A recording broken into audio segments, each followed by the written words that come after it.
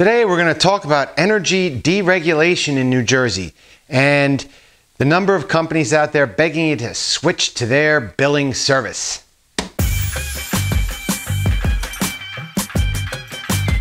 Hey there, NJRoute22.com here. We're going to talk about energy deregulation. We get these letters in the mail and phone calls almost daily about switching to clean energy.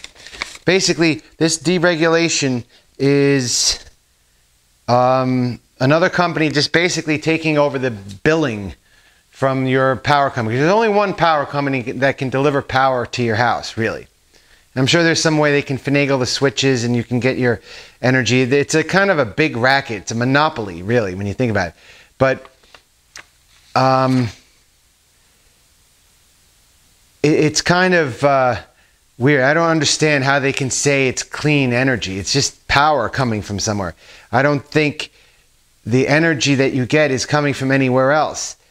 It's just bizarre. It seems like word salad. Oh, choice. You get your power is coming from clean energy. And like when you think about science, the power that comes through those lines and through those central those junction boxes that distribute power everywhere. It's not like they can get power from somewhere else and it sits in a bucket, and then when the power goes to your house, that power is clean energy. No, clean energy is a bunch of crap. Anyway, wind power, solar power. No, you want like oil, nuclear, or coal.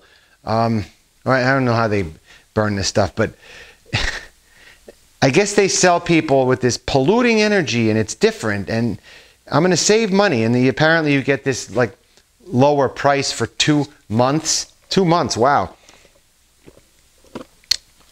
And then I read that they can basically raise it up to whatever they want.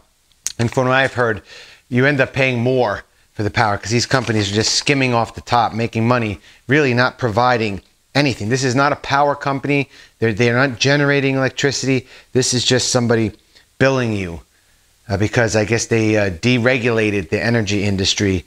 And it just seems very strange. And it's just about feel-good, virtue signaling.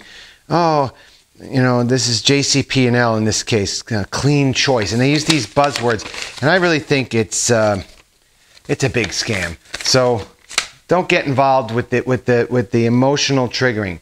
Just keep your power company and do something more important. If you like the video, hit the bell and the subscribe, and we'll be back with some other nonsensical videos soon.